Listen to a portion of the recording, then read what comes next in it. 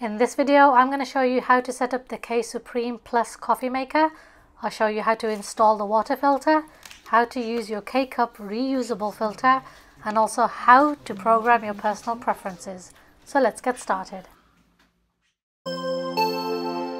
My package came with a My K-Cup reusable filter and also a water filter starter kit.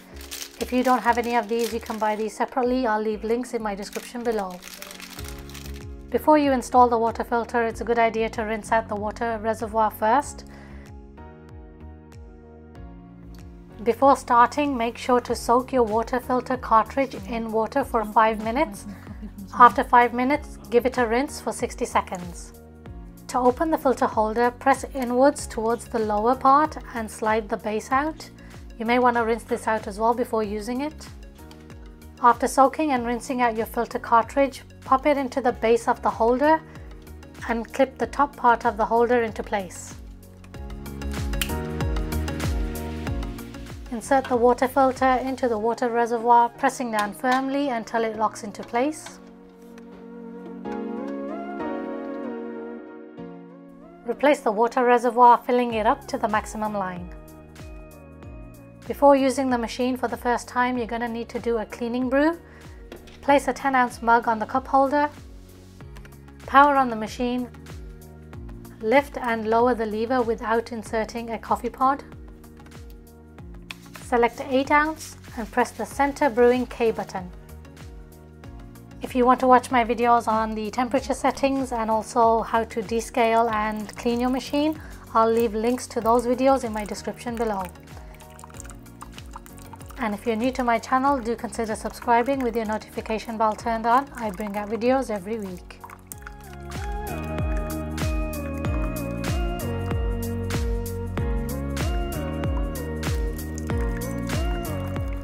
Once your cleansing brew is done, discard the water and you're ready to use the coffee machine. To set your personal preferences, open the lever and insert a coffee pod.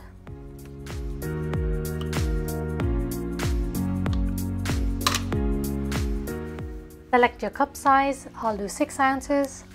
Select your strength, I'll do strength 1, and select your temperature, strength 3, and then press and hold the profile button that you want to save it to.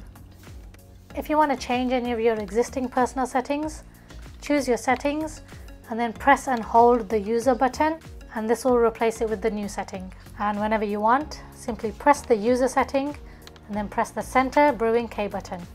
Or choose a cup size, a strength and a temperature and brew a cup of coffee that's not in your saved profiles.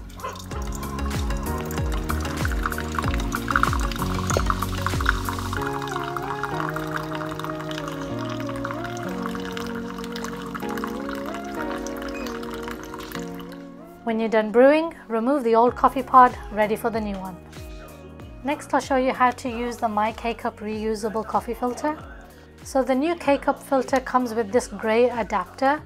This is only to be used with the 2.0 series coffee machines, but Keurig is no longer making those. But if you have a 2.0 coffee maker, then you need to use this grey adapter. Otherwise, for the newer models, just ignore it and move it aside. To unlock the lid, turn it counterclockwise. To lock it, turn it clockwise. Remove the basket from the holder. Pull off the lid, and inside you'll see the little red plug. You may want to wash everything before using it first time.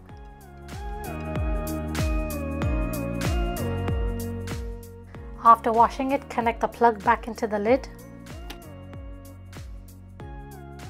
Add in your ground coffee or loose leaf tea, making sure not to go above the maximum line. Attach the lid to the filter basket, making sure that it's pressed down all the way around the edge. And then insert the basket into the filter holder and turn it clockwise into the lock position.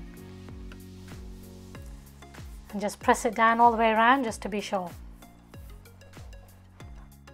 And finally, remove the grey adapter if you're not using a 2.0 series model.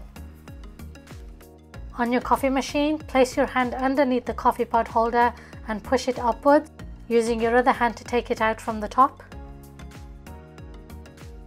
And then insert the My K-Cup reusable filter with the arrow pointing towards the back. Lower the lever Select your cup size and press the center brewing K button.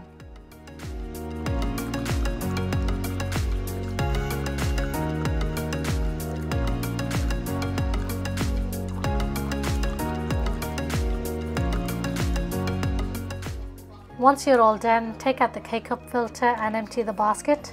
Just be careful, it'll be a little bit warm, or just wait a few seconds for it to cool down.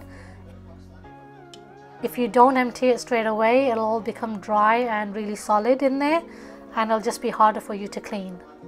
If you go back to using K-pods, just remember to put the K-pod holder back in. Alright guys, don't forget to leave a like. If you have any questions or comments, leave them below, and I hope to catch you in the next video.